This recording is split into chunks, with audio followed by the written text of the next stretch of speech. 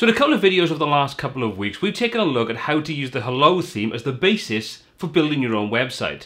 Reason being, it's incredibly fast and simple. But how fast is it? In today's video, we're going to take a look and test it out.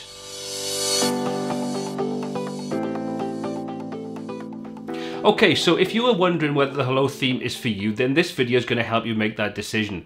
We're going to create a very simple, typical looking website, custom header, custom footer, and some basic page content. We're then going to jump over onto some online speed test platforms, test it out, and we're going to get a mean average then to find out exactly how good this is.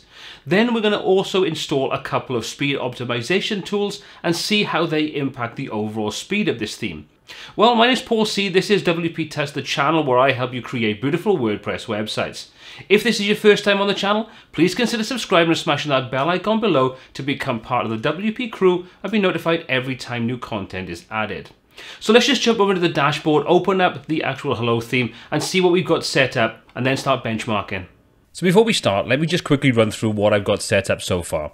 We're running WordPress, the latest version. We're on PHP 7.2. I've got only the Hello theme set up in there. There's no additional themes, and I've got no plugins currently installed. So we've got a completely clean, fresh copy. There's no caching option set up on my server. That's all disabled.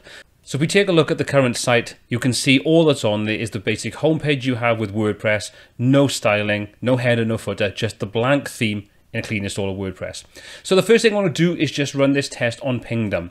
Now, as I'm based in the UK, I'm going to set that up to be London for my test server, so it's closest to where I'm actually located, and also using a UK-based hosting company, so again, it makes sense for me to make sure this is tested in the UK. So I'm going to put in the test domain, and we're just going to hit the start test and see what results we get. So we take a look at the results. You can see we're getting A for performance. We've got a page size of just over 18 kilobytes and a load time of 350 milliseconds with 6 requests. If we take a look at the improving speed performance options, you can see we've pretty much got the green light on on everything, to be honest. So what I'm going to do is I'm going to run that test 2 more times to get a mean average to see if there's any differences in there, and then we'll take a look at GT metrics and see what results that gives us. Now I've hopped over to GT metrics now, and we're going to take a look at running the tests on here. Now I'll get to the results on this particular section after we've gone through and run the tests on both of these, got the mean average, and then we'll move on to the next step. But as you can see, again, I'm setting this up to be in London, UK. Everything else is set to pretty much the standard of fare you'd expect. So let's just hit analyze on there. Let's let that run through the first analysis of the site and see what results we get based upon that nice, clean, simple site. And there we go. From our first test, we've got pretty good score. We've got A's across the board. Our fully loaded time is 417 milliseconds, and we're getting a page size of just over 19 kilobytes. And again, we've got the same 6 requests. And if we look down at the page speed, we've got pretty much greens on everything on there as well. Yep, looking good. And on Y slow, you can see it's telling us we should use a content delivery network, which it always tells us to do that. So we're always going to get a little bit of a drop in score from that until we actually do use a CDN. So expect that when you're using GT metrics. Now again, I'm going to run through these tests 2 more times just to get a mean average. Okay, so I've finished the tests now on GT metrics and also on Pingdom. Now GT metrics gives us a time of fully loaded of just over 400 milliseconds, which I think is pretty good. However, when we run it on Pingdom, we got the 3rd time, and I run this a couple of times just to check, got a bit of strange anomaly where it was bumping it over a second. So it brought the mean average up to just over half a second. However, still a pretty good starting point. So the next thing I'm going to do is I'm going to go through, install Elementor and Elementor Pro. Then we're going to run the test again with no content just to see how much of an impact of the speed and the load time and the number of requests just installing Elementor and Elementor Pro actually make to a theme. Okay, so we've now got Elementor and Elementor Pro installed, so let's go back over to Pingdom and GT metrics and let's run those tests again. Again, I'll show you the first test and then I'll run 2 more additional tests to get an average. So let's kick the tests off with Pingdom. So let's just run our test on there, let that go through and see what kind of figure that gives us and how many more additional sort of calls we've got to the server and so on just with those installed. Okay, so after running the first test, you can see our performance still exactly the same. Our page size is still the same. So it's good to see that we're not getting any increase in our page size if we're not actually using Elementor on that page. Our load time That kind of fluctuates anyway, unfortunately. It's one of those things, but 351 milliseconds is pretty quick. And as you can see, no additional requests. We scroll down, we're still getting greens on everything on there. So that's Pingdom. I'm going to run the test 2 more times on there, and then we're going to jump over to GT Metrics and take a look at the figures we get on there. Okay, we're over into GT Metrics now. Everything is set up exactly the same as before, running it through to a London, UK based server. Let's hit Analyze on there, and let's take a look at what results we get on GT Metrics. And okay, we're still getting pretty much consistent scores across the board there. Again, you can see we're still running on 6 requests. Our loaded time is down to just under 400 milliseconds, so looking pretty good. And again, if we take a look at the page speed, everything is green, and the Y slow still gives us a CDN error. So let me run through these 2 more times and let's take a look at the results on that. Okay, so the results are in, and let's just have a quick check on those. On GT Metrics, we're getting just under half a second. On Pingdom, we're getting just under 400 milliseconds. So again, still pretty respectable times. But now we're going to go through and create a typical Elementor page. We're going to use a header and footer being based upon templates, which is something you'd need to do when you're using a theme like Hello. And we're just going to create a typical kind of basic page inside. We're going to run the test then and see how that makes an impact on the overall results.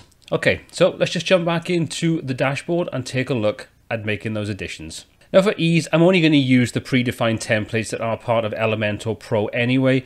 Just helps us speed up the whole process of doing things on here, and it just means that we've got something really simple to take a look at. Obviously, if you were dealing with more complex layouts, it's going to have an impact, but I'm just using this as the basis to give an example of what it could be like. So I'm going to quickly go ahead, create a header and a footer and some content, and then we're going to jump back in and start benchmarking with those new additions. Okay, so there's our typical page layout setup. We're using a header and a footer as part of a template, and then we just created a page. Typical thing you'd expect to do with Elementor, and especially if you're using the Hello theme. So with that in place, let's just run some benchmarks on there and see how that affects our overall scores.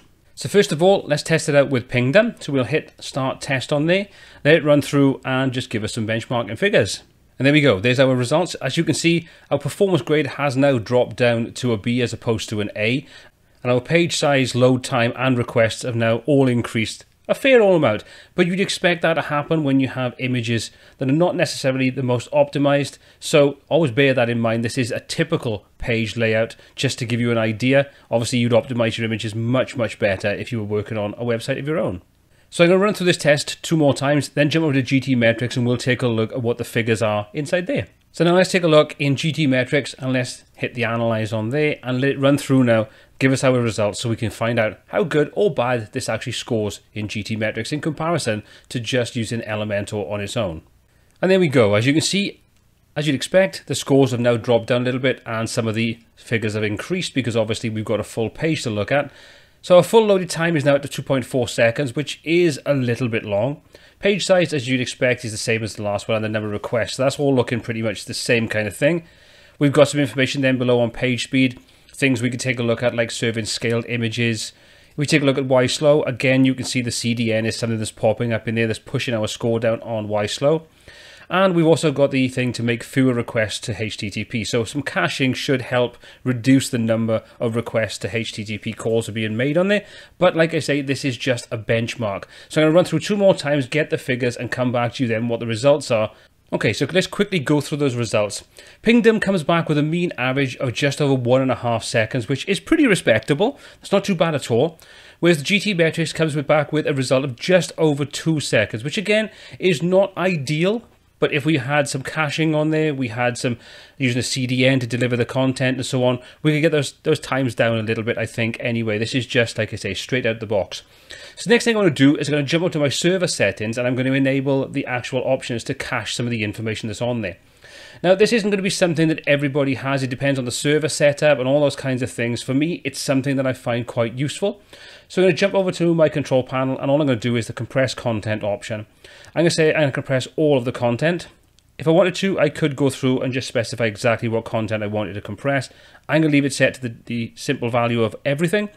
Update my settings. I'm going to jump back over. We'll refresh the page and we'll take a look then at what the ping values are on Pingdom. So again, let's just run through the first one on there. UK, start our test, refresh the page and hit start test. Okay, we got a bit of a queue, so I'm going to pause this and wait until we come back with the first result. Okay, and there's the results. Nothing drastic in all honesty, quite a tiny difference. The load time has gone down a tiny bit. Number of requests and so on, all exactly the same thing. So again, as always, I'm going to run this 2 more times, get a mean average, and then move on to GT metrics.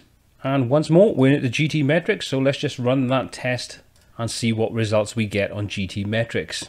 And there we go, the first results are in. So we're getting 2.4 seconds, and pretty much the same as we saw before. So I don't think we're going to see much of a difference on here, but I will run those 2 more tests just to check and just see if everything is the same.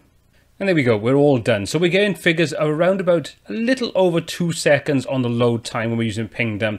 And GT metrics is just giving us just a little under 2.2 seconds.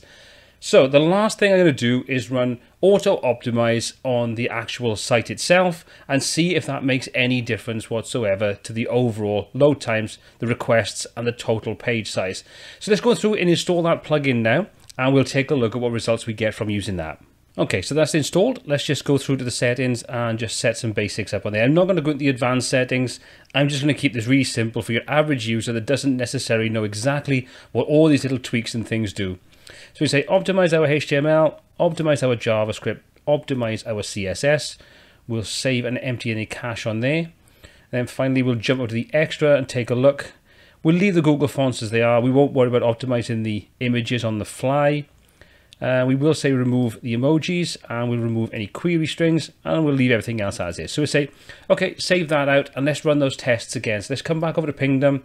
Let's just refresh that and start the test. So start our test and see what results we get now with auto optimize installed and with a basic configuration. Okay, so straight out the box with nothing other than just the basics, you can see that's made a massive impact upon the performance, the page size, the number of requests, and the overall load time. So that's good to see that we can cut that down. Now we're just over at 1 second. Like I say, this is the first result, so let me run that 2 more times. Let's see what we get at the end of it. But already we're seeing it's making a decent difference and get us closer to that time with just Elementor installed without actually page content. So that's a pretty good start. Okay, so let's just run the GT metrics. Now it's the final test across the board. Let's see what we get on here and see if this shows a similar increase in speed and a cut down in both file size and the number of requests to the server. And there we go. As we can see, we've got a decent cut down on speed. Total file size isn't really reflective with Pingdom. It's looking pretty much the same as it was before, but the number of requests have definitely come down, so we're seeing a definite improvement there. So like I say, I'm going to run this 2 more times, then we're going to just recap and find out exactly what our results are across the board for all of these different tests. Okay, and the final results are in. So on Pingdom, we're getting a little over a 1 second load time, and on GT metrics, a little over 1.5 seconds load time. So both pretty respectable. The number of requests have been cut down considerably, so that's a good thing.